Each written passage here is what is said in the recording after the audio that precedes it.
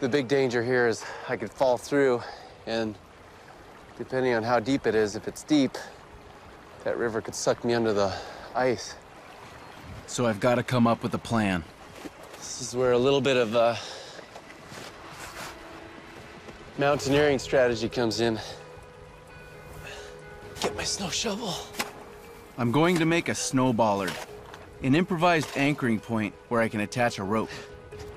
What I'm trying to do is compact the snow the best I can. I think it'll work. At least, it's gotta work. Once I've got my bollard of compacted snow, I can wrap my lasso around it.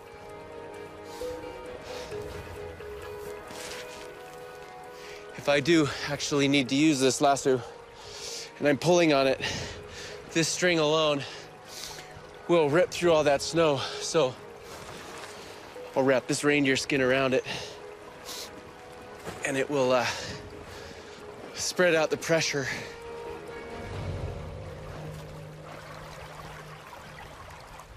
Now I'll make my first pass. I won't bring any gear, and I'll try to make myself as light as possible. I'll anchor to that side. If I think it's safe enough, I'll come back through, bring my gear, and we're ready to go.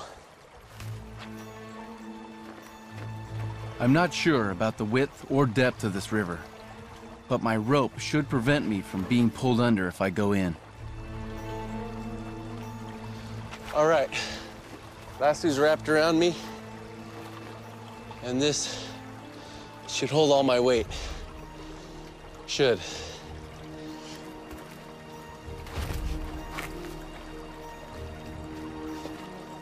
There's an ice bridge across the water, and it seems solid.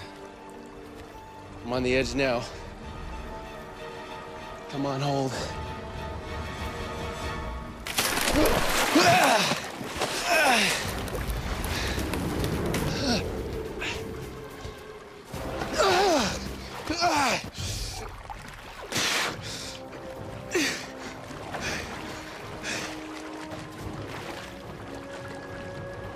I couldn't even feel the bottom on that. I can feel it cracking underneath my feet. I have no idea how much more of this river is left.